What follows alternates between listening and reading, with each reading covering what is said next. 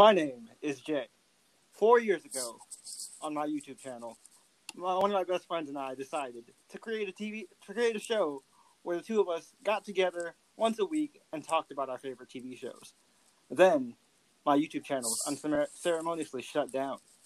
So, we had to become something else. We are something else. We are Channel Chasers. Bum, bum, bum, bum.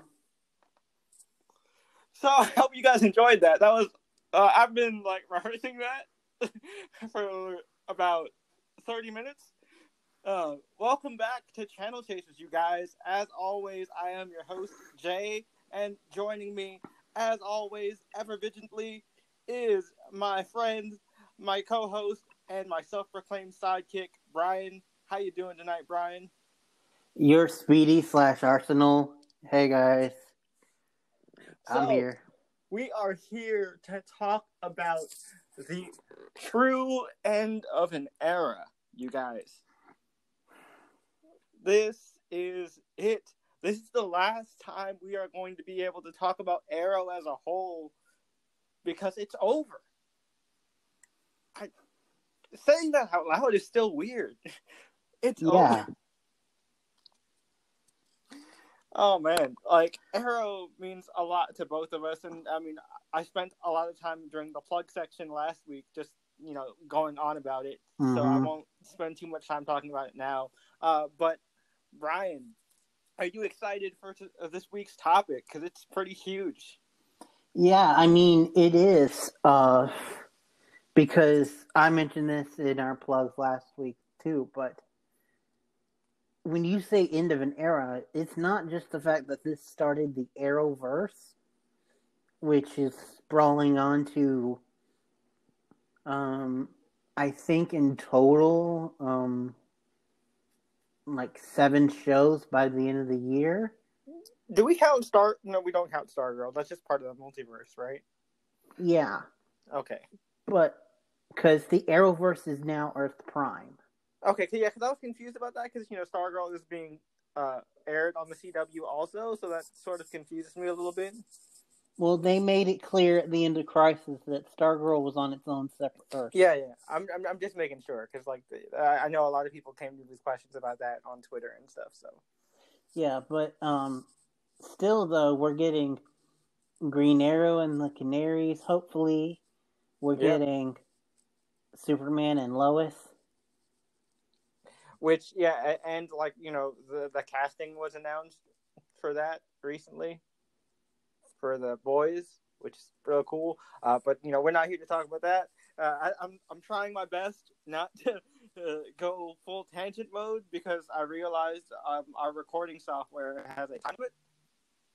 So, and also, just take this moment to maybe apologize to the YouTube crowd, because we never really did post our Sabrina on YouTube.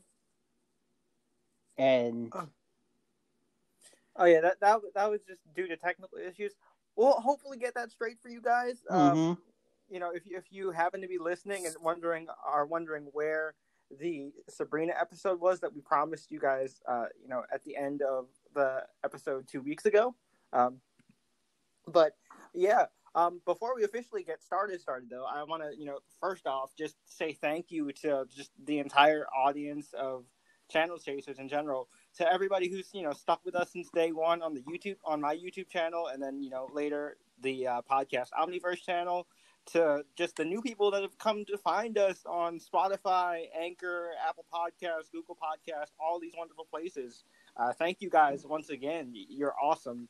We love you. Yes, indeed. Appreciate it. Thank you. So yeah, Bryan, this show just means a lot to both of us, man. We kind of owe our careers. I mean, not technically your career, your actual job, but we owe our careers as reviewers to Arrow. We really do. Mm-hmm. I only really technically joined, started reviewing Arrow in its last season. But if you want to get really technical, Arrow is what got you into review, and you were what got me into review. Well, there is that. Yes, there is that bit of 6 degrees. But I was also going to say, without Arrow, there would have not been a Legend of Tomorrow, which was, your first big show that, is, one of your mainstays on your channel now. And Supergirl is also, like, one of the big ones that, spun off of the Arrowverse. And I covered both of those from the beginning. Mm-hmm. I mean, my quote-unquote Arrow will always be Doctor Who, but that's what seriously got me into reviewing, was reviewing those, and those are spin-offs. Yeah. But also what I was saying earlier, I'll try to keep it short because I know you said that you don't want tangents. But Arrow, when we say is end of an era, it's not just the Arrowverse. It's also, like, it reinvented the popularity of superheroes, especially superheroes on TV. Yeah, I was going to say, maybe not as... I mean, it came out during the beginning of the superhero boom, which, was perfect. But it did, really reinvent and re-energize superheroes on TV. And they took it... people started taking it seriously, I mean, Smallville was, a, drama on the CW that lasted a decade, and I always will love it, which, is the grandfather to Arrow.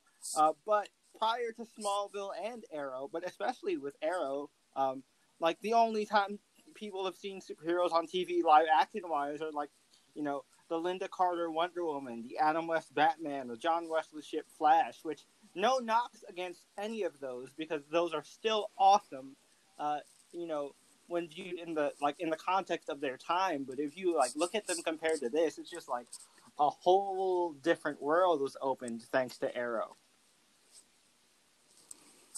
Indeed. Yeah. And we can talk more about this later, or not at all, but it kind of also reinvigorated the concept of spin-offs. Oh, yeah. Because, like, before, it was just, like, a show was really popular, and so they'd try a spin-off, and sometimes it would be a success, like Frasier, but then most of the times it would just be garbage fire, like Joey. I was just about to say, sometimes you got a Frasier, sometimes you got a, the Jeffersons, but other times you got Joey. Yup. Which, no offense to Matt LeBlanc, but that sucked. Dude, love Joey. Joey's one of my favorite characters. Joey is the character that everybody says, I am the most like. Which is funny, though, because you know who people say that I'm most like? Who, Chandler? Or Ross? Yeah. I was going to say, don't let them insult you and call you a Ross. Punch them in the face if they call you a Ross. They say I'm... You're definitely a Chandler. Yeah, you're definitely a Chandler. Could I be any more like Chandler? But anyways, this isn't going to be a, like, just focused discussion on the finale. I kind of just wanted to use this episode as, like, an overall retrospective on Arrow and our thoughts on Arrow just over the years. Obviously, we can't go into every little detail, but, the finale will be our, like, kind of focal point, but, like, I just kind of want to talk about the season overall, since this is kind of, again, the whole overall end. And also, just heads up, both of us did go into separate video reviews for the finale. Yep. Mine is on Blair, which, is always linked in the description, and Bryan's YouTube channel is also always linked in the description as well. Like, last thing, I like going back into Origins, like Bryan alluded to before, like, if it wasn't for Arrow, I wouldn't be reviewing TV. I spent the early part, the first 2 years of my YouTube career, or actually no, the first, like, 6 months, really, because Arrow came out in 2012. I started my channel in 2012. But, like, I started the early part of my YouTube career reviewing comic books. Now, don't get me wrong, I love comic books. They're all over my room. They are, part of what made me who I am today. But I'm going to be real with y'all. Comic books are expensive. And keeping up with a pull list on a weekly basis when you were in college at the time and broke, it doesn't work out. Well, especially considering each comic is like what? It's like $4 to $5. $4. Yeah, 4 to 5, depending on like the type of issue it is. Yeah, it's and if you're doing like 5 to 10 a week, that's like $25 to dude, $50. Trust me, I used to spend 40. I used to spend between $40 to $60 a week, and it hurts my wallet just saying that. Like, how could I do that to myself? But then I realized, like, oh shit, I love the Green Arrow. TV is free. In a sense, because cable. But and streaming services. Yeah, but like, oh, I really like the Green Arrow. He's one of my favorite DC characters. This new show is coming out. Let me watch it. It was rough, but you know what? I was like, I need to talk about this. More people need to hear this. And so I got in front of my camera, put the hat on. Actually, no, I put a hood up. I can tell you, this is how early it is in my YouTube career. This is before I regularly wore hats. This was and credit to those of you out there who might remember this or not. This was back when he was going by Mr. J's Comic Reviews. Yep. And it confused people that I was reviewing a TV show, which is why eventually I changed the name. But yeah, so that's just how far back Arrow goes with me, and I've been with it through ups and downs. There was even a point where I almost quit, and then I was just like, you know what, guys, I love you, but I'm done. You broke me. You broke me. You did this back to back with some other crap. No, this is it. I'm not reviewing it anymore. I'm gonna still watch it, but I'm not gonna review it anymore. And then it got good, like a season later, and I was like, okay, I'm back. Yeah, it's like, we're gonna kill off this beloved character. Oh crap! People hate us for killing off this beloved character. So we're not gonna bring her back. Because that would cheapen her death and the amazing heartfelt moment that she had with Oliver, which was actually really well done. Well earned despite the stuff around it. But we are gonna take advantage of this thing that Flash did for us. So yeah, thanks, Barry. We appreciate it. Well, you know what though? Zoom is actually the one to blame. So thank you, Zoom. Oh yeah, you know what? Yeah, for real. But yeah, so Arrow, man, I don't even know where to start. Let's talk about the finale though. Let's talk about the finale. Wow, I always joke that I cry a lot during TV shows. But man, this felt like the most genuine, choked up, I can't believe this is happening, type of moments that I had in a long time. Yeah, I was texting Jay and some friends when this happened, and I definitely openly admit that I got choked up, and I would have cried if not for them hitting us with a giant geeky shock that just shocked me out of it. Literally, I was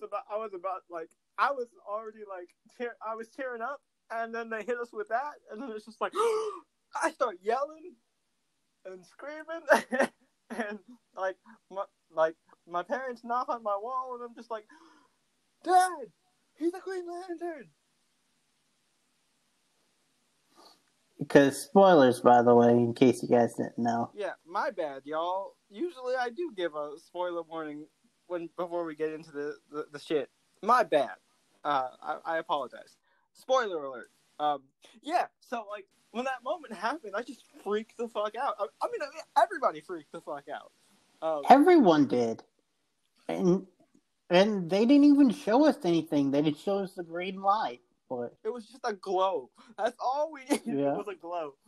Now, to be fair, and it saddens me, but to be fair, we have gotten later confirmation that was pretty much the absolute extent they were allowed to do, and it does not look like John will be playing John in the Green Lantern HBO Max series.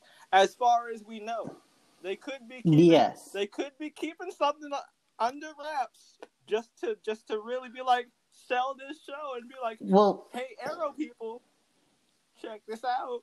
They have Mark Guggenheim, who's like the godfather of Arrow, and like everyone behind there has admitted that several times, though, for like these big events, they'll tease something that they don't know if they have the rights to or not.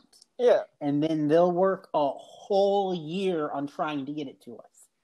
Yeah, hence why early on in Arrow, I believe it was either season 2 or season 3, the first Suicide Squad episode, we actually hear Tara Strong voicing Harley Quinn, but we don't actually see Harley Quinn. That was one where they tried their hardest and it didn't work out. But then other times, like with Superman on Supergirl, they showed us a hint of Shadow Superman, and then they worked on it for like a year. They showed us like the shadows, they showed us his boots, they showed us his cape.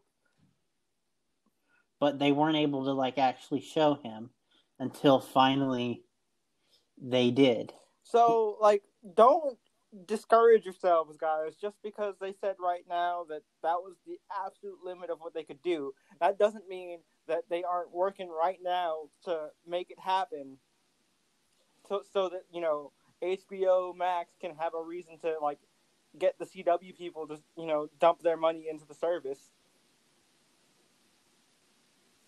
Because like, let me tell you, if I know a good amount of people that if they found out that John Diggle was actually John Stewart, which canonically he actually is because his stepfather is General Stewart. So if we find that out, like, I know a ton of people who, like, even people who hate Arrow but love Diggle will be like, oh, Diggle's finally getting his own thing? Bet. Let's do it. Especially because it's away from the CW and there's a lot of, like, just general CW hate. And but also that is another universe, so I don't know if they'd bring in David Ramsey. Like I said, you never know. I'm not. I know, but when I say that they're working on it, I think what's probably going to happen is, like, basically Superman pre-Superman and Lois. Oh, so like in Green Arrow and the Canaries, it's going to be like, oh yeah, he's not here. Well, just show up for like an episode or two for like a big thing. Maybe be in the crossover, but like only come in when they can save the budget for it. That's a lot of saving they need. Well, to be fair though, they did save the budget enough to have a Kaiju Anti-Monitor and a Kaiju Bebo. True, that is fair. But so let's we already addressed like Oliver's death and stuff in the Crisis episode. So if you want to hear our thoughts on that, check those episodes out.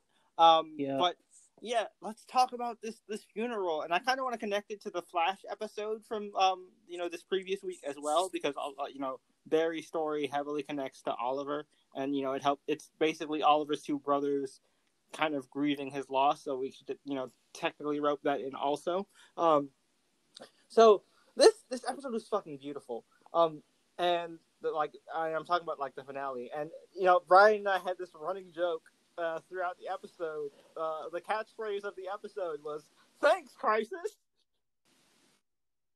because we kept seeing people, and we weren't being sarcastic. Yeah, no, actual thanks, Crisis, because we kept seeing people that were killed, and we were sad that they were killed, and they're brought back. Dude, they start off with Moira. Yeah. And they even, like, do a rope-a-dope with us, because in the pre. Yeah, you think that you're just replaying the scene of Oliver's mom dying, because they replayed it in the special beforehand. Which, by the way, I know the Arrow people had nothing to do with this. It was just the promotional people. I hated the way that they promoted that. Yeah. Because they were like, Arrow, 2-hour event, 2-hour event. It's like, no. It's not a 2-hour event. It's a 1 hour behind the scenes like special, and then the regular episode.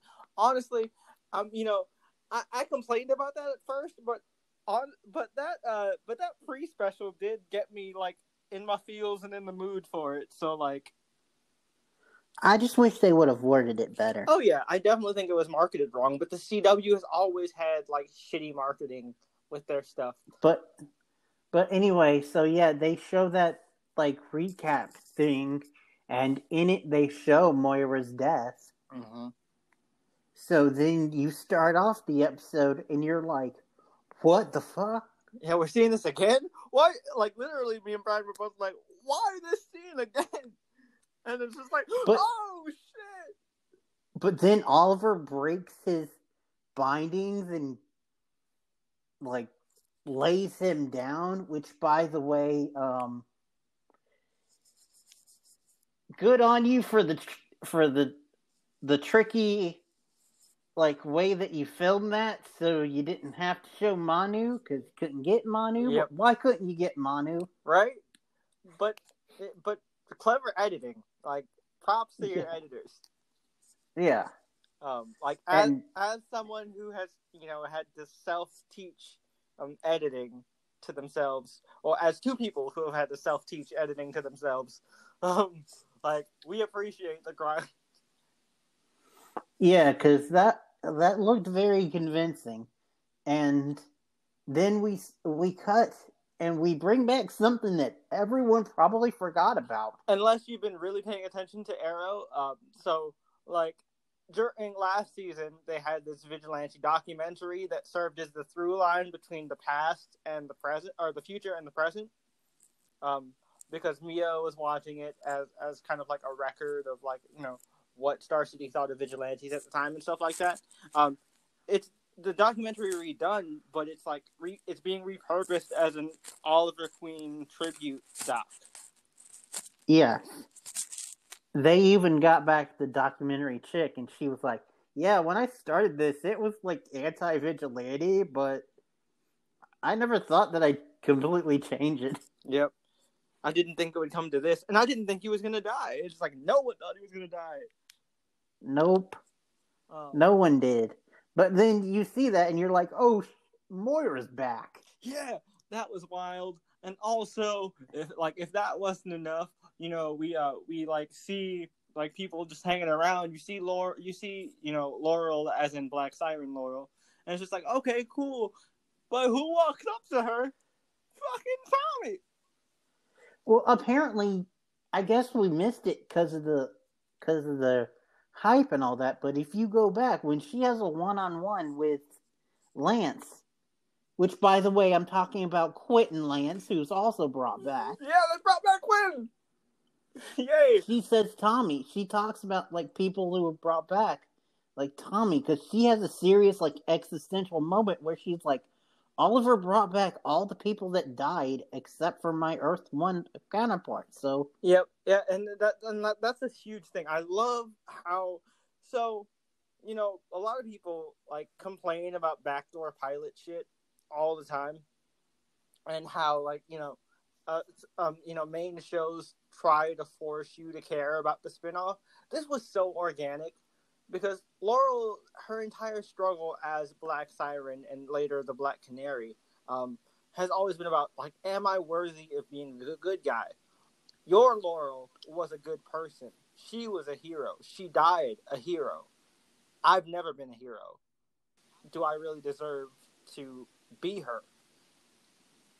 And it's just like, and then eventually, thanks to Oliver and the rest of the team, she realizes, no, I'm not her. I'm my own person, and I'm, just as good. I can fit this role. And, that's kind of like, Oliver's last gift to her, making her realize, like, the reason I didn't bring my Laurel back was because Laurel, all her business is finished. She got to say her goodbye. She had her, sense of closure. She died a hero. She died the way she wanted to on her own terms. Although, the fan in me wants to argue that, but speaking in show, understand, makes sense. But also speaking out of show, no offense to Katie Cassidy, but Earth One Laurel had some stupid moments. I want to shoot Laurel some bail real quick because I went back and I watched a couple not episodes but clips.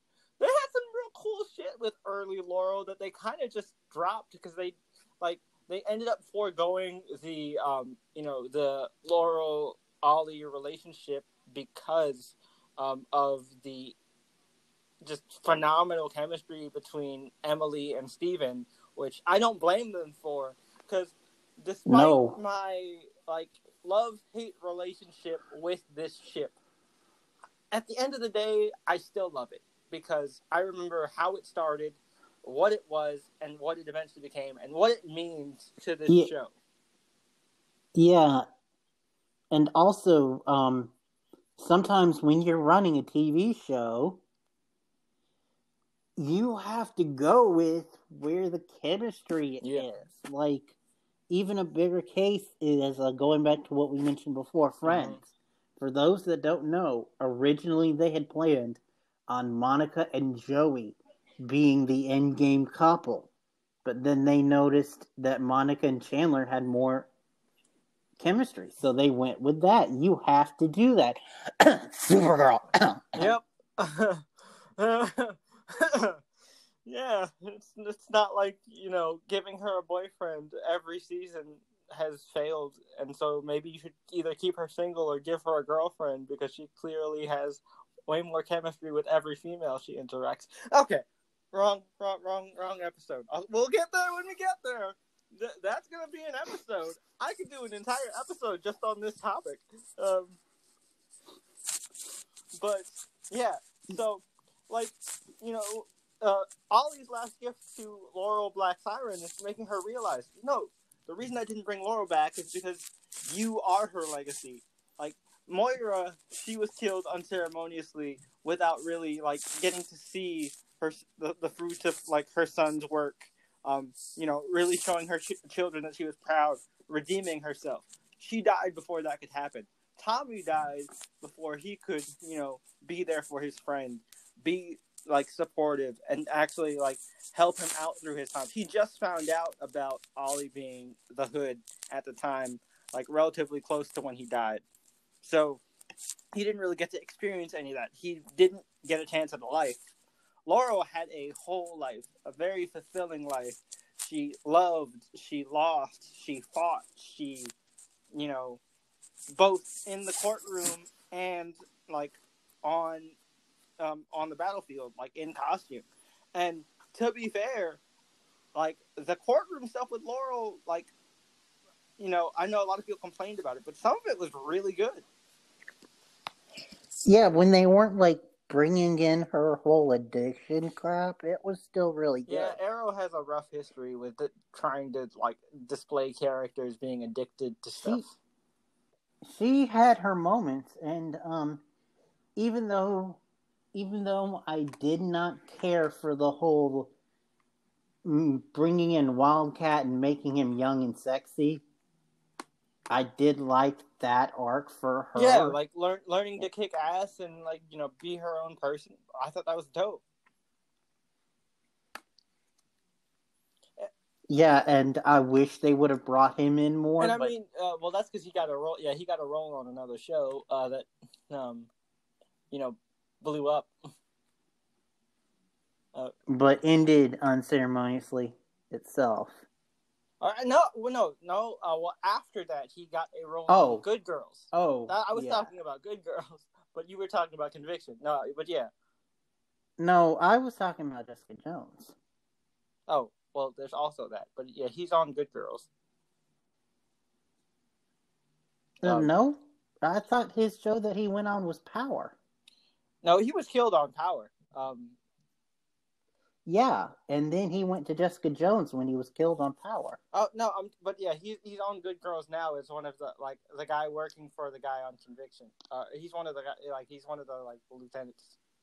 But that's another show. I thought he's on Misfit. I thought he was on Manifest. Yeah, Manifest. I think he's doing double. Because he's not like a main character in that. He just shows up every now and again. All right, cool. Anyway, back to Arrow. We don't try to do these side tangents. No, yeah, we're just tangential in nature. I promise not to do tangents, but tangents are going to happen regardless. So whatever. Okay. But yeah, we were talking about Laurel and how she had her ups and downs, and it was such a good. She definitely made a couple moves that I was like, I don't like that you're doing this, but the outcome is pretty cool. Yep. Like bringing her sister back. Yep. Without that, we wouldn't have gotten Legends. So yeah. But yeah, no. It was just a beautiful way to not wrap up her Black Siren story, but to segue into what she's gonna do on Green Arrow and the Canaries. As much as Dinah's going to be there as the representative of, OTA, or, semi-OTA, I guess, because, she's not OTA, but, Dinah's going to be there to represent the previous generation of heroes and, her father's people, because, she was trained directly under Oliver. But Laurel is going to be more of, that mother figure, that big sister, aunt type of person for Mia. Get your ass up. Yeah, she's the tough love type, and that's gonna be great. That's what it got me really excited for Green Arrow and the Canaries, and it didn't feel just like a cheap setup. You know what I mean? It felt very organic to the episode and to the show. Yeah, which by the way, just because we briefly mentioned it, even though she was definitely not the focal, Dinah got a couple moments here and there. Yeah, and, Bryan and I have had our, again, ups and downs with Dinah, too. There were whole points in the show where we were just like, I freaking hate you. What are you doing? Your boyfriend is evil. Stop it. Yeah, most of it. And, that goes to show you the whole Bechdel test thing. Most of her bad spots were involving a male character. Yep. And it's only once she went beyond that did we start to like her. Because someone actually went through and did it, and multiple times Green Arrow and the Canaries passes the Bechdel test. And I feel like that was kind of that's kind of one of the weaknesses of the CW in general, just kind of talking in general, because whenever they make a relationship a main plot, it ends up hindering both characters involved in said relationship. Case in point, that whole arc and that whole journey for a time ruined one of my absolute favorite characters in the entire Arrowverse. Cisco Ramon went from being this cool, fun, nerdy to this whiny little. And Dinah had a similar kind of transformation, but in the reverse. She was this whiny, angry bitch, and then she calmed the fuck down and actually became the voice of reason. Which, yay, good for you. But also, we were chatting, and it was like a running thing for me, because she kept talking about her future, yeah, it's giving me a job, and it's like, bitch, you thought. Yeah. Yeah, he offered me the promotion to, be the chief. It's like, yeah, sure. And even the last time we see her character, she's on a motorcycle, gonna drive to a new city to be their hero. And it's like, nope.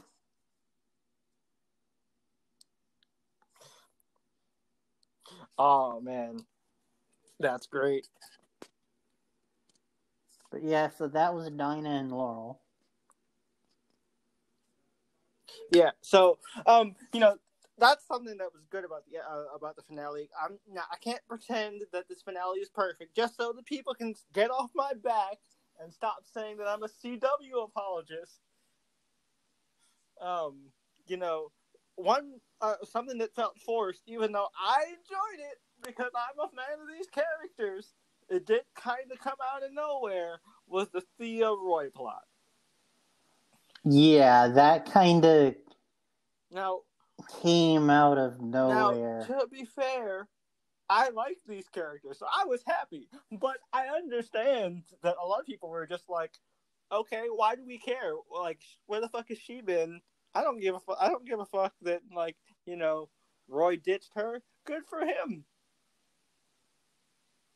I was seeing all that kind of discourse, but guys, this could give us Leanne Harper. Leave it alone. Let it happen. I know it was forced. It was forced, and I see people who go against it, but I can also see argument for it. This is the first time that he's seen her since. And I mean, honestly, it was kind of a big move to go from "we broke up" to "marry me." Yeah. But as a fan of the characters, I like it, and as a fan of the ship, I am all for it. But I will acknowledge that it was kind of rushed. But I do like the little jokes they went with that, which was the fact that Earth Prime Moira actually likes Roy now. Yeah, I thought that was hilarious.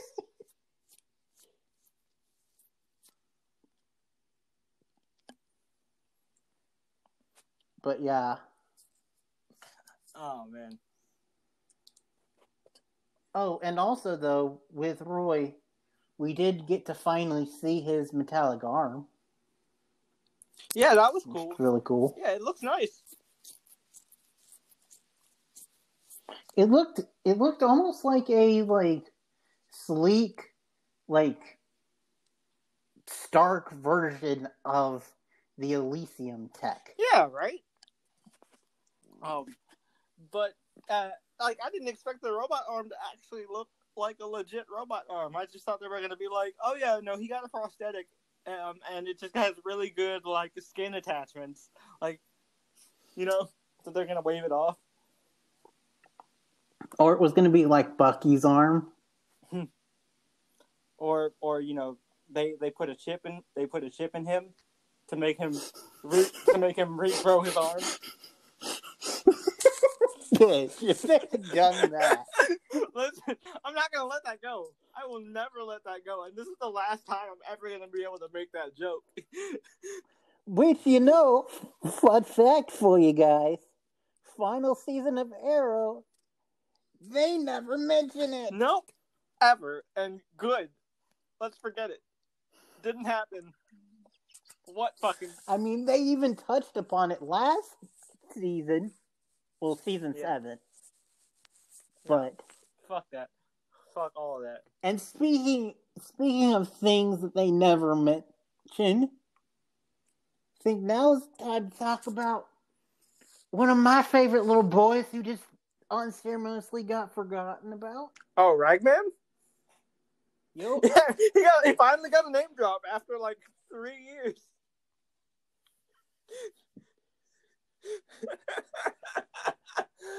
Literally. Well, it's been 3 years. It was like they set up this whole new Team Arrow, old Team Arrow, and then they brought in Ragman, and they realized, oh crap, he's way too powerful. That's crazy OP. And Legends didn't exist at the time, because if Legends had existed, he would have told. Well, I still think he should have been on Legends. Fuck the Hawk people. Legends existed, but it wasn't the Legends that we know and love. Because I believe they were at season 2. Yeah, it was at still, the time. Yeah, it was still trying to find its footing. It wasn't the wacky fun mess that we know and love today. But I still think he would have been. And also, to be fair, Legends doesn't really have its characters with a lot of power use their power that often. Hey. funny. We both had the same exact cough at the same exact time. Yeah, it's contagious. It's called bullshit. It's a very strong allergy. But anyway, so they brought him in. They didn't really do anything with him, and like the only reason he was there was to kind of be the other magic person because the villain was Damien Dark, who sucked in that season. Even though Neil McDonough is an awesome actor. Listen, Neil McDonough got to redeem himself in one of the craziest, awesomest sequences in all of the Arrowverse. I can never like not picture that scene every time I hear that song. But yeah, no. Which song are you talking about? Just so I know. Yep. That was so good. Return of the Mac. Return of the Mac. But yeah. Death here. Death there. I just want to address this because like we're talking about the season overall. Fucking Damien Dark is the worst main villain in all of Arrow. Now, don't get me wrong. Arrow has a lot of shitty one-offs, but all right, who do you think is the worst main villain? I would like to hear. I'd say it's competition between him and White Rajagul. Okay. So I will not defend it per se because I have a problem with White Raj. I have a problem with White Race, but what did Damien Dark give us like connected to the Arrowverse outside of Legends, as opposed to Race and his whole season and storyline, giving us the League of Assassins, the Lazarus Pit, Nyssa, Talia, all that cool shit.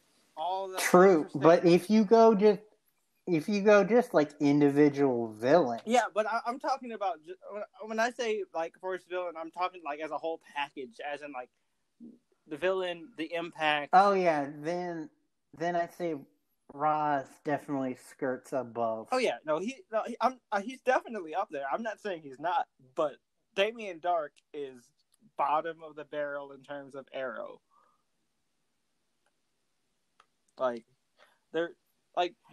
Arrow has the same problem Flash had, but at least Arrow ended up getting good villains by the end with fucking Diaz.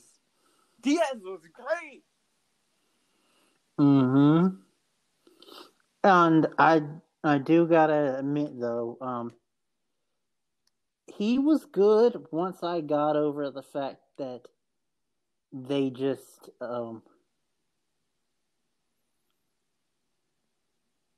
Wait, was Ricardo Diaz was... He was Richard Dragon, yes. Yeah, so that kind of irked me. No, I get it. But honestly, at this point, if I continue to get mad at them not following like exactly how villains are in Arrow, I would have just stopped watching Arrow. Well, because also the thing that kind of irked me was right as Arrow was going along, I had an idea for perfect fan casting for like comic accurate Richard Dragon. Oh. And so I was a little mad that never came to be. Jason David Frank, by the way. Oh, perfect, yeah. But anyway, so yeah, I do gotta agree. You go by just their stuff. Because honestly, thinking about it, I can't even remember what. It's taking me a hard time to remember what. Now, there is a long list of shitty recurring villains, but I think the worst recurring villain of all time, and this shows you just how bad it was, there were 3 different Count Vertigos, and they all were horrible. Yeah, but they were like all played by... I'm not denying that the actors were great. I'm just saying that the choice for the character, like, by the people in charge of the show, was a horrible choice. It should not have been made. Because they brought in what's his face? I forgot who it is now. Who played the young, sexy Count Vertigo? Yeah, like I get it, guys. At this point, like metas weren't as firm of a thing yet, or I don't think they were even a thing when the first Count Vertigo came around. So you couldn't do the powers, right? But after the particle accelerator thing happened, and then Flashpoint happens, you could have just easily been like, "Oh yeah, this new Count Vertigo, he's a meta now." And you know, they brought in Peter Stormare to play the second version. Yeah, Peter fucking Stormare. Right? This dude is amazing. And he's got the right. He can do the right accent for a real Count Vertigo. Like, come on, that was perfect, and you wasted it. Yeah, the dude has gone up against John Wick. He's awesome. Yep. And he would have been perfect for it, but no, they had to waste him. Like they waste everything. Yep. Well, not everything, but so let's go back up to the positive train since we've proven that we are not CW apologists. Just last little thing. Okay. I know you hate her, but since we're talking about negatives, we have to bring her up. No, I know exactly where he's going, you guys. I don't want to do it.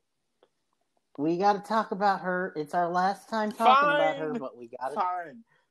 I just want to say, I'm glad that crisis happened, and they can fix that, because it looks like maybe with how they casted her, quote unquote adopted daughter, maybe that means they're gonna recast her as something closer to the current not 52, but the current Rebirth version of the character. And by the Huntress. way, just real quick, Huntress, guys, Huntress. Yeah, and Jay, I hate to tell you this, but Beth Schwartz, who is amazing, by the way, and took the reins with Arrow and ran with it. Like I've never seen a showrunner take up an existing show, at least in the States. But she was asked if there's anyone that she wanted to bring back for the finale that she didn't get a chance to. And she said there was one person. It was Huntress. Dang it, Beth. You know what? That doesn't change her. You did great. You did great. Especially in the wake of, the stuff that happened that led to you getting the job. But we're not talking about that one. Mm-hmm. We're not talking about that. But anyway, yeah, back to the show.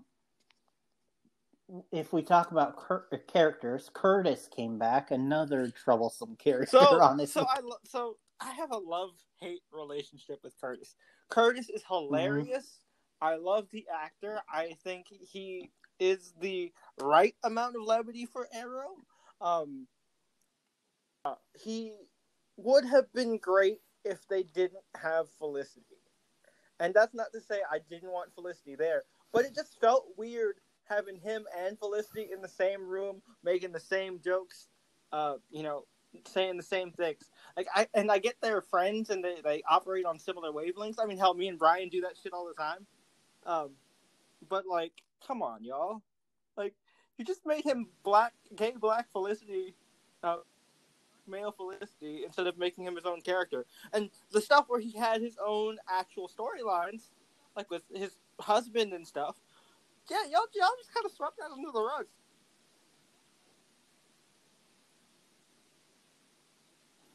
To the fact where he was the husband was never brought up again, but Curtis does have a fiance. Yeah, the cop guy. In the finale. He finally got with the cop guy.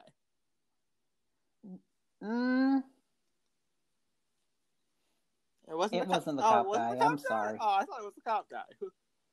It was his new boy that he met in DC. Well, still good for him. So moving on to like where they are now is for Team Arrow. Renee had this is awesome. So Renee is a character. When he first showed up, I thought he was the most annoying person on the face of the earth because he would not shut up, and it was Hoss this, Hoss that. Bro, relax, calm. He's like, what is going on here? What is going on there? I don't get it. Calm down, bro. Like, you're just Casey Jones. Why are you even here? You're Casey Jones with guns. And then, we get to learn more about his character, and I'm like, okay, so you're Deadshot because they can't afford Deadshot, and they killed him off. Okay.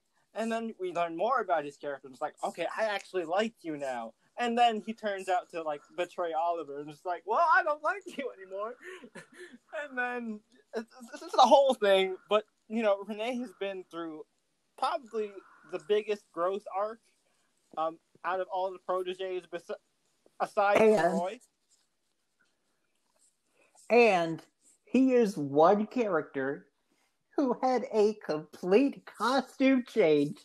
Everybody, including the character's creator, publicly said, thanks, I hate it. And they went back to his original costume. Because when he had, like, that silver mask and... Horrible. Like I said, even the guy who created... Well, dog, was like, thanks, well, I hate dog. it. But, yeah, no, he had, like, just the greatest come-up story, man. He was just, like, a dude from the bad part of Star City, the Glades, and he wanted to be a vigilante because he was inspired by, Roy, Ollie, and all of them. And then eventually, he not only, like, he moved past being a vigilante and found another life and found another way to help people by, like, influencing change, like, through the proper channels. And he learned that he had a pretty good gift for politics. And he became fucking mayor.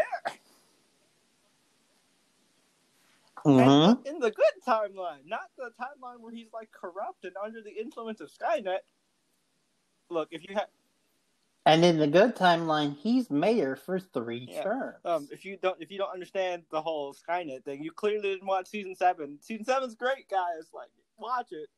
It's honestly one of the better ones.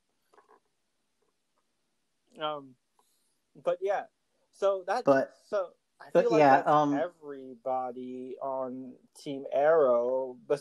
Well, also, I just want to say about Renee is they also proved to us that not all kid actors in the Arrowverse have to be bad. William sucked, Ruby sucked. Who else? What other kid actors were there? William sucked, Ruby sucked, but Kid Zoe is awesome.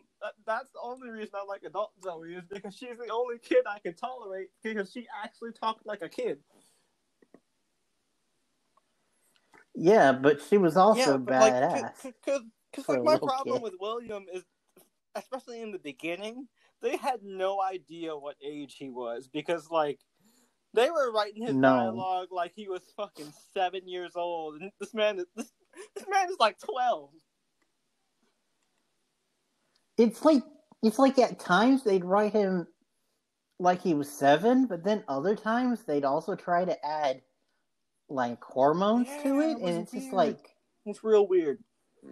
So he's a teenager, but then he's also 7. It was real weird. That's why I didn't like William until we got real William. And also, Kid William, some of his best scenes were acting off of Kid Zoe. Now that we've talked about all of original Team Arrow, except for, let's quickly acknowledge one of the huge Thanks Crisis things that we also talked about, like, briefly, but didn't have time because we were running out of time. Sarah Diggle's back, you guys! Sarah Diggle's back! Yeah, which, by the way, that was one of the, like, when I was thinking about, like, Oliver bringing back people and everything, that almost made me cry because I was thinking about it. Because, and when it's like Oliver made the choice to bring these people back, and then I was like, Lila, oh my god, he made the choice. And Lila came to this conclusion. That's why she's freaking out about saving William, because you don't understand what he did for us, Johnny. Oliver gave us our daughter back. He chose to bring her. I was just like, oh my god, he gave us one last gift before he left. I was like, oh no, oh, my heart. Doing a favor for his bro. And then that favor backfires. That favor is definitely going to backfire because she's definitely going to be Deathstroke. She's got to be.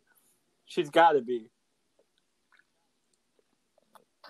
I'm sticking with our theory that like Johnny is gonna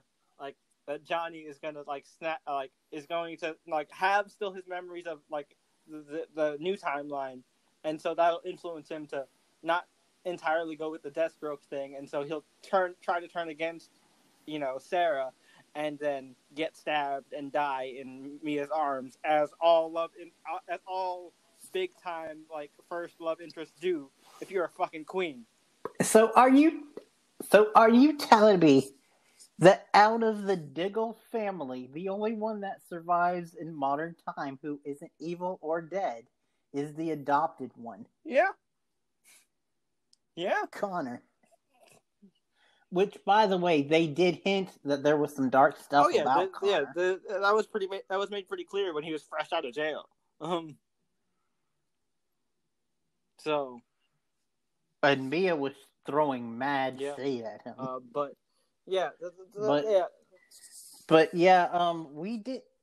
We were going by characters, and we didn't talk about OT. I wanted to save that towards the end because, like, I wanted to like talk about Felicity and like her whole interaction with Mia, while we talk about Mia. All right, cool. So, what about Dig? That's why I transitioned into like the Sarah Diggle thing, and like we talked about the Green Lantern thing and whatnot.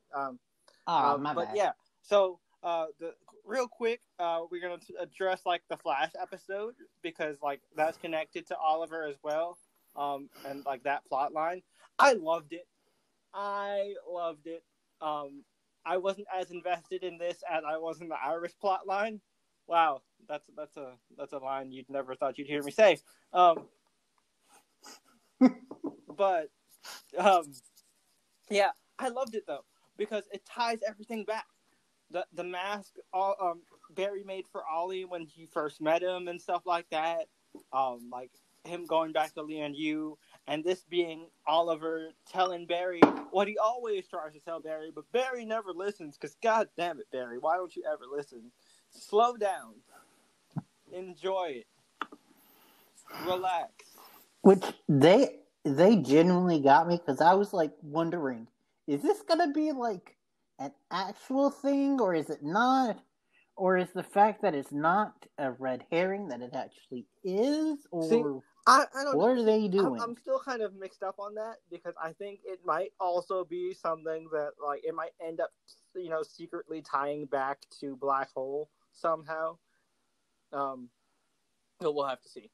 This isn't a Flash podcast, so we're it could, and that would be interesting. But at least for this episode, it turned out to just be a moment for Oliver's brothers to bond together. And that's something that I loved about Crisis, and like the follow-up episodes, is that we got interactions between the people in Oliver's life that never actually like get to interact by themselves without Oliver there. Obviously Diggle had some funny stuff with like taking that like fuck ton of motion sickness medicine before getting zooped by Barry. He goes, look, man. Mm-hmm. He goes, I know you hate it, but it's a 10-hour flight otherwise. So. And then he just starts taking the medicine, and Barry's like, he's treating it like it's fucking the mini M&M thingies, and Barry's like, dude, that's way too much. That's way too much. But yeah, like that was great. I love that episode, and I also love that like Dig is moving forward with his life. He's not just because like the story with Diggle it made so much sense. I love that Diggle was the focal point of this finale because he did not know where to go from here. Because the mission never ended for Oliver. It never ended. That was kind of his thing. That's what he had to learn for himself. And also, I guess because due to budget and not being able to have everyone, Oliver died twice in Crisis, and Dig wasn't there for either version. And yeah, that really hurt him. So, like they really explored that pretty deeply. And man, his fucking speech, tears, tears, straight up tears, almost tears. Like I wasn't like bawling, but I definitely like had like the manly single roll tear happen. Which, how dare they? They have Paul Blackthorne do an awesome eulogy speech to Oliver, and then they follow it up with David Ramsey doing one. Just like, can you give our hearts a break? Like, calm down, guys. But yeah, that was phenomenal. Also, I love that like they had Diggle on the salmon ladder because if you follow Steven on Twitter or Facebook or wherever, if you've been a fan of Arrow for this whole amount of time, and you're familiar with the behind the scenes stuff, that like the kind of hazing ritual for the Arrow cast is the new members of the cast have to do the salmon ladder at least once. They do it like once when they first get on here, and if they get to a point where their character leaves or is written off, they do it once before they leave. And they even incorporated that into the episode. That was great. And I gotta tell you, one of the more surprising, but still, I will be honest with you guys, kind of hit some places, is Katie Lutz doing it. Because I didn't know that she could do that. That was awesome. Oh, boy. Oh, man. But yeah, so what else is there to talk about, Brian? Do we have anything else? Oh yeah, Mia. Duh. He wasn't in the finale, but I feel like we should at least just do a one-off, like talking about Ben Lewis's version of William is amazing. William. I loved his character interacting with Mia. I know everybody and their mom. I feel like Brian and I are the only people that enjoy children of hero characters on Arrowverse shows, because everybody else I talk to is like, yeah, I don't like Nora. Yeah, I don't like Mia. But I literally just talked to one of my friends like a couple hours ago before recording this, and he was like, you know what? I love this finale, and it did something that I never thought would happen. I cared about Mia, and I like Mia. I actually saw a lot of people who were like, yeah, I never really cared for Mia, but the finale started to get me. I just loved the arc from season 7 of Oliver finally getting to spend time with his kids, and William finally getting to tell his dad all this stuff, and he goes, "Oh yeah, Dad, so I'm gay," and he goes, "Yeah, bud, I know. We were just waiting until me and your mom were just waiting until you were ready to tell us." We weren't going to rush it. That was awesome. And he was like, we were waiting for you to tell us, but apparently you never did. That was awesome. There were so many good moments. Like, I got I don't want the episode to go past the time limit, but I gotta like really, really give it up for Stephen Amell. This man, indeed, this man, the transformation, and I'm not just talking about his perfectly sculpted abs and chest and triceps and everything, basically. But where was I? Anyways, seriously, like the transformation that he went through, season 1, and this is no knock to him. Like, this is one of his first major roles as a lead. Like, season 1, he was super fucking stiff. Super fucking stiff. We never really got, because when we talked about the history of the show and all, we never really got to go into it. But honestly, for those of you who don't know, I love Green Arrow. Like, the character of Green Arrow, and not just because he's an archer. I love his, like, happy-go-lucky, but quippy. that's like at least 20% of why. Yeah, but love his, like, quippy nature and all of that, and the fact that he's rich but he still fights for the poor, like, kind of Robin Hood, Batman-esque, and I could go on to why I like the character of Green Arrow. But then I like the character of Green Arrow from the comics and from the animated stuff, and then you go and you watch the first season of Arrow, and it's like, holy crap, this dude is like hybrid Punisher and Batman. Dude, he was so stiff in the first season, but man, as time went along, he became one of, and if not the strongest actor in the main cast. I mean, the amount of times his speeches, and especially in the later seasons, have given me chills and just gotten me hyped. Like, dude. And the thing is you see him in real life, and he is basically just Green Arrow, like the actual Green Arrow, like how you expect Green Arrow to be from the comics. And, you know, I guess because, you know, like, he got to know the character a lot more over time, and he got to really kind of get more say as he got more pull within the show to, like, the direction he could go with it. Like, he fought for the goatee and the beard to be a thing. And then eventually, and he also fought for the scene with the boxing glove arrow. And then, like, and he fought, it took him until, like, the last couple seasons, but he fought for Oliver to tell jokes and to be jokey. And then we got to see some of that personality towards the end, and it was great, and that's what we loved.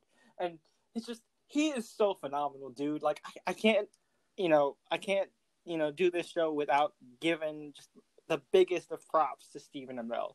Like, you are Green Arrow, good sir. Like, and I don't mean that as a, like, you will never escape the role, but to me, like, no matter what role you'll be, you find yourself in, and I hope you do, like, more amazing work. But man, you will always be Oliver Queen to me, and that just means a lot. Indeed, and even though I am not a fan of pro wrestling, I am excited for his new show. Right? Same. Like, it just sounds really interesting because it's something he's really passionate about. So, like, you know, it's gonna be fun from that aspect, you know. Because, like, when he puts his all in this, when he puts his all in this stuff, you like, so it's great. Indeed, and kudos to him as an actor. Yeah, so much growth, dude.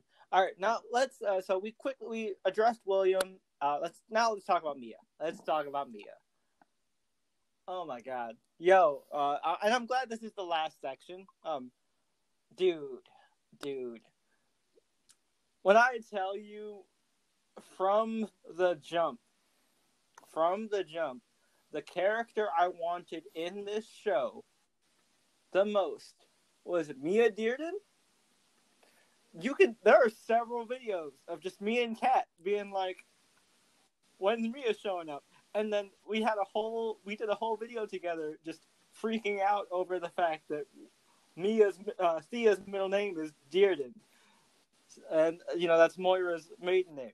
So, anyway, bottom line, Mia Dearden, the character that is, Mia Smoke is loosely based off of, is go ahead. I was just going to say, sorry, I just realized something. What?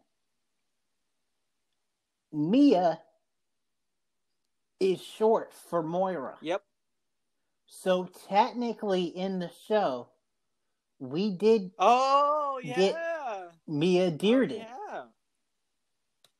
Because that was the mom's maiden name. You're right. Oh, wow. I didn't even realize it.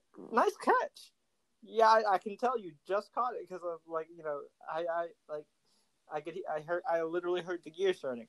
But yeah, so, like, she's my absolute favorite character from the Green Arrow comics. Like, the Judd Winick run of Green Arrow is how I got into Green Arrow, and her story is super powerful, super freaking powerful, and to the fact where it was one of the few times where I've actually seen Jay excited when they revealed that a character had a drug problem. Because I thought, look, and this is going to sound really weird out of context. It's going to sound really weird out of context. So let me explain.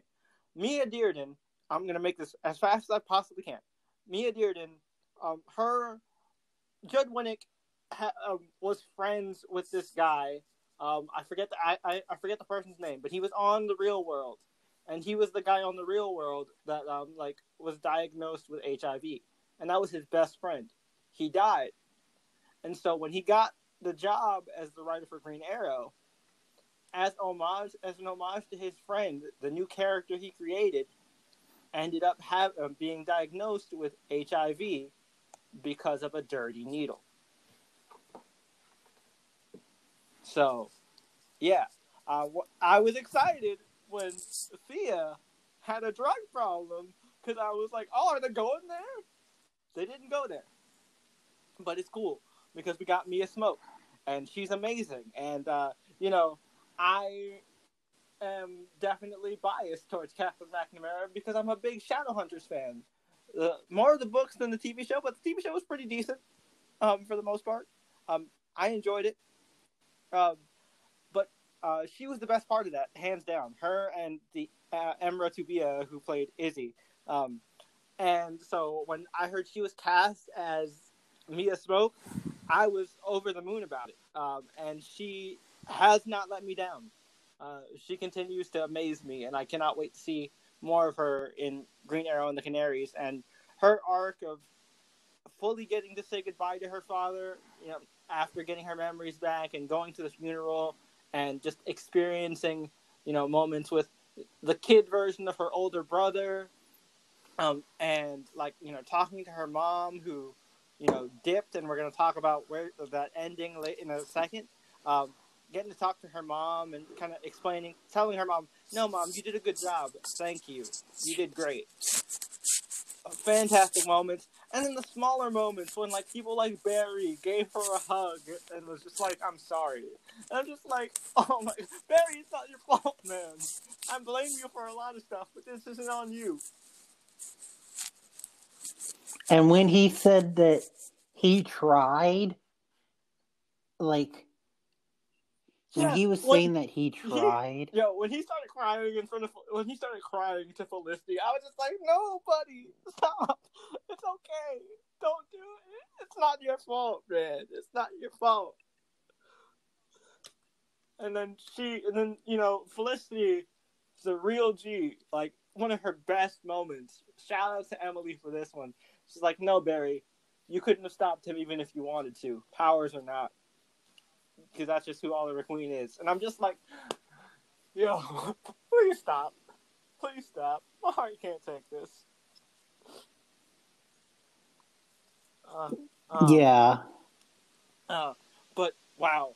Okay, so now we're going to transition into the final part before we get into plugs.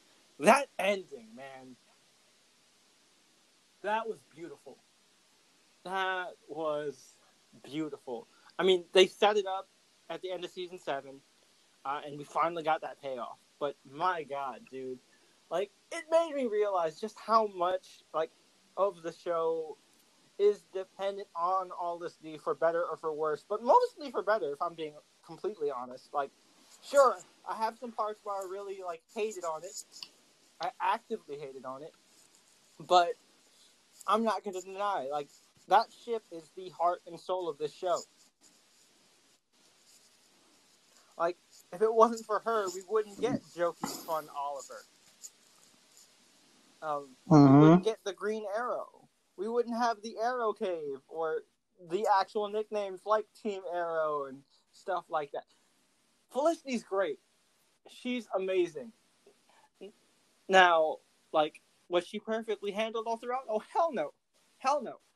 I could do an entire episode of this podcast just talking about the one thing that I could change about Arrow to make it just that much better.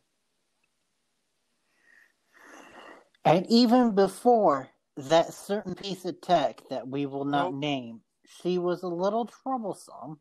Still loved her. Like, she was the archetype of the character that became kind of the trope and staple of Arrowverse teams. But the reason tropes form for a reason, because it works. She works. It was great, and it was still great. And I love that it ended where it began, at the office, and we got to see a different perspective of their meet cute, and the red pen was there. It was all there. It was great. Oh, never been so emotional for a red pen. Oh my god, dude! It hit me so hard. I was like, wow, this happened 8 years ago. I was in college. Wow. Like, damn. Isn't it funny? Like, 8 years ago, I was starting college. 8 years later, you're in college. Technically. Yeah, for a different reason. But yeah, it is kind of weird. Yeah. So, what are your thoughts on the ending? I almost blubbered on audio. Yeah, I definitely would like the red pen and all that. Although I do find it kind of weird though that everyone was like, "Where did Ollie go? Where did Ollie go?" Yeah. And then when we finally find out where he went, basically that means that in the finale, Felicity died. Yeah. Yeah. But I that's basically that's what they implied though. She was like, "I'm ready," and like how she was talking in the finality of it, and how she was like, "I'm never gonna see you guys again." Like, she's choosing to die, or I guess live in purgatory? Question mark. Which is technically dying. Whatever. But either way, this also confirms that once again, Captain Lance was right. Ollie's not gone, and by Captain Lance, I mean Sarah. Yeah. Ollie's not gone. Don't fret, y'all. He can still be around. Steven will never leave the Arrowverse. He loves it too much to stay away forever. Because think of two things. They said that Felicity can never leave the purgatory. Yep. They didn't say anything about the Spectre. Yep. And then also, we got the multiverse, which has already established a version of Oliver that has been in multiple episodes now. Yep. The No Man's Land. Yeah. Oliver. The one with the missing an arm and shit. Yeah. And then also on top of all that, we have time travel. Yep. With the Legends. So, in conclusion, man, it's been a ride. It's been a real ride, and it definitely has. I mean, we've had some really high highs and some really, really, really low lows. Like, we can't. To the fact where we were like, okay, we're purposely boycotting. Like, we'll still watch it, but we're boycotting. Reviewing it. I'm not giving you the extra attention by, promoting your show for free. It's very similar to a certain show that's airing right now. But, we'll see how that one turns around. I don't think so, but... Yeah, and I will admit, if we're talking about negatives, We mentioned one of them before, but there were two specific people, maybe three, that I would have liked to have seen in the finale who weren't there. Okay. Of course, Manu. Yeah, of course. And then maybe even like Selena Jade. Shadow. Oh, yeah. You mean Shadow's twin sister? Well, no, that's the name of the actress. No, I mean Shadow's twin sister. Shadow or Shadow's twin sister. But I mean, like, oh yeah, because Shadow could have been brought back via Crisis. I was talking about, but I was like, Shadow's twin sister is the one that's alive. But yeah. Oh, we didn't even talk about it. Real quick. Emiko, she's back, and she's part of the family. Yeah, that's cool. Love that. Well, the show goes off with her rekindling so with them. They're reconnecting, and it's awesome. Love that. I was so pissed when they killed her off. Thank you. I'm glad y'all fixed that. Yeah. Okay. They fixed a lot of things with the finale. That's why I was a little mad that we didn't get to see them, or the dude who was Shadow's dad. Oh yeah, Lao Fei. Even though we did get an episode with him, so I will give you credit on that. Fun fact. I named a Pathfinder character after him, but I am not a ranger or rogue. But I would have liked to have seen at least something with Manu and Selena Jade in the final season, but we never did. Oh well. C'est la vie, I guess. Like we said, it wasn't perfect, but it was all we needed. It was all we needed it to be. And let's be honest here. Better than Game of Thrones. Seriously though, it's one of the best finales I've seen in years. Better than Game of Thrones. Better than Pretty Little Liars. I mean, I know some of y'all be like, Pretty Little Liars, that's not a high bar. Pretty Little Liars used to be great, you guys. But anyways, yeah, no, it's one of the best finales I've seen in years, especially in this like string of long-running shows shitting the bed with their final episode.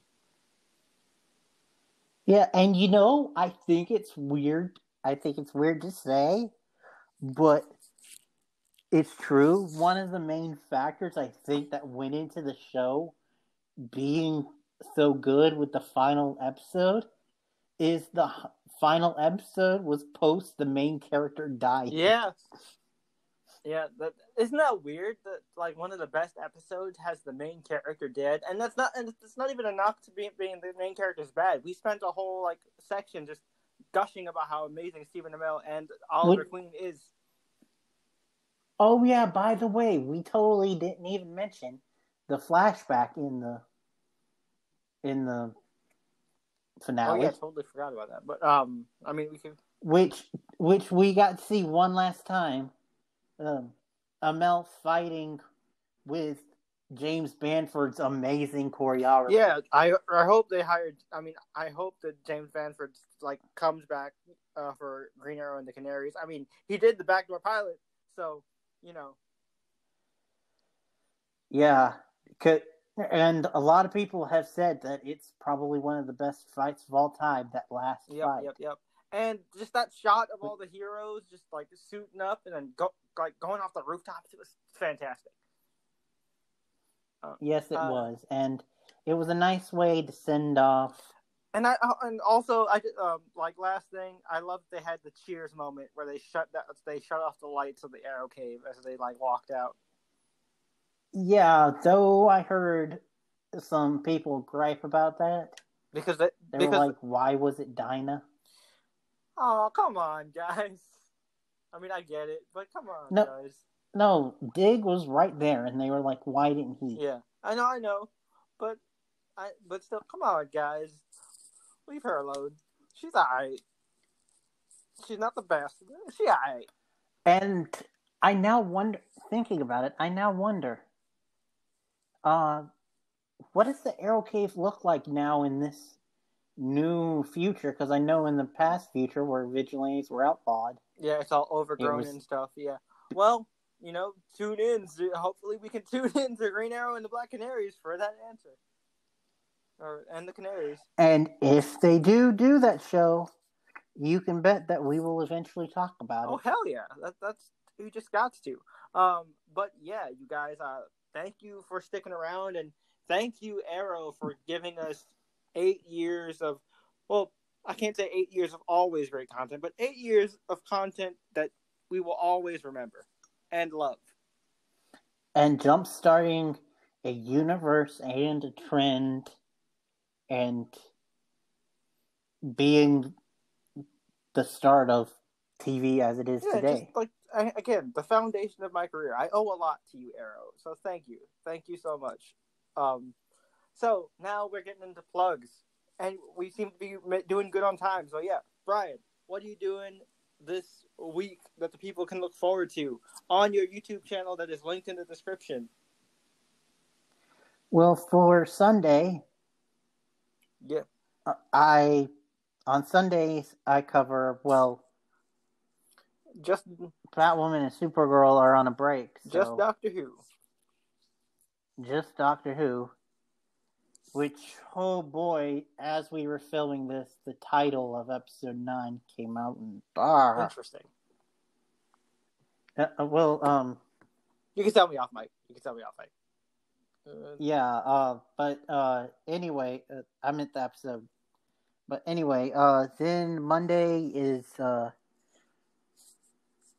don't know if they went on break or not. I don't think so. What, Black Lightning? Yep, Black Lightning. Then Tuesday is Legends. Yep.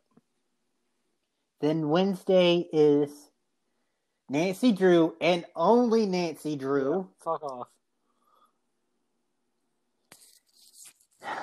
Then Thursdays is my only double day this week. Favorite night of the week. Katie Keene and Legacy. Favorite night of the week. No joke. It both those shows are rocking it, and Katie Keene's only had one. Yep. And the way Legacy's ended. Oh. Yeah, right. But yeah, Friday, Owl House. Friday is typically Owl House and Harley Quinn. Oh shit! Sorry. That's just me, like, completely, like, just now remembering that's what I was forgetting today, that I was supposed to do today. I even reminded you about it yesterday. I know you did. But I was. Oh shit, that's what I forgot. I know you did, but I was doing a lot of stuff yesterday, and then I was doing a lot of stuff today to prep for this podcast. But anyway, yeah, we got 2 more episodes of Harley Quinn, and without spoiling, it's going to be crazy. I just didn't get a chance to record yesterday because I had a week, and when I came home from work and all that, my body was like, "No, you're gonna crash, and you're gonna crash hard." I think in total, between yesterday and today, I've slept like 20 hours. Damn. So I crashed hard. I slept through Owl House, and so I was just like, "I'm sorry, I can't record." But normally, that's what I cover on Fridays, and then Saturday we are back to doing. Yep, we are doing The Good Place. It's 2 fucking weeks late, but we got to do it because it's the finale, and I want to talk about it. I have a lot of feelings. It's gonna be great. I love that show so much. Cannot wait to do it. And then next week, just to give you guys a little teaser, because we got plans. We're prepared. We're actually professional. Next week we're doing High Fidelity. Or the week after Good Place, we're doing High Fidelity. Mm-hmm. Finally, a show that won't make us sad. Right? And that's Zoe Kravitz. So, yay. Unfortunately, I know a couple people have asked. Unfortunately, we're going to have to skip out on Lock and Key because we just don't have room in the schedule. And I feel like if we covered it, like, really, like, later than we would have, like, it just wouldn't, like, do as well. But, I'm watching it right now. And enjoying it, and hopefully I'll get to do a review on it on Monday, which I guess will transition into my plugs. So Sunday I'm doing Doctor Who, and Jeremy is back, so man, that show's crazy. I cannot wait to see what happens next with Jeremy, especially with how the last episode ended off 2 weeks ago. So that's great. Monday, I believe the Good Doctor is back. If not, then I guess the only thing I'll have is the hopefully Lock and Key review, which I'm looking forward to. I really like it so far. Super trippy. Don't watch it at night. I couldn't sleep. I've literally slept a total of maybe 6 hours because I kept closing my eyes and seeing Lovecraft creatures, and no, don't watch it at night. But yeah, I'm gonna be reviewing Lock and Key soon. Hopefully Monday. Tuesday is Flash and Legends. Wednesday is Nancy Drew. Cause sorry, other show. You had your chance. I will review Murder Capital of the World. I will review the season finale just out of obligation and just to say, all right, after this, I'm done in terms of reviewing. But yeah, that is the only episode I promise I'm going to do of that show. Then Thursday, as Bryan said, Legacies and whatchamacallit, what was the other one? Katie Keene. Katie Keene's amazing. Legacies, oh my god. Chris Wood, why weren't you this good on Supergirl? But I get it. You know the character better. Anyways, Legacies, Katie Keene, amazing. Love it. Also, A Million Little Things. Love that show. Full of feels. Also on Tuesday, This Is Us as well. I forgot about that. I review a lot of shows. Sometimes it slips my mind. Friday, Harley Quinn, Owl House. And hopefully I'll remember Harley Quinn this time. I'm sorry. I know that's a pretty popular one on my Vlair channel. I will review it, and I'll talk about last week's episode as well. And yeah, that's pretty much it. I'll be doing an individual review on High Fidelity also. So, thank you for listening to this episode of the Channel Chasers podcast. Thank you to anybody who's come from the YouTube channel and are listening to us on the go because you want to listen to us on the go. Thank you to anybody from the Batwoman podcast audience who might have migrated over here because I plugged it at the end of the episode. And thank you to just anyone who's listening in general. You guys are great. We hope you guys enjoyed this, and hopefully we did not fail this podcast. But until next time, we'll catch you guys later. Peace.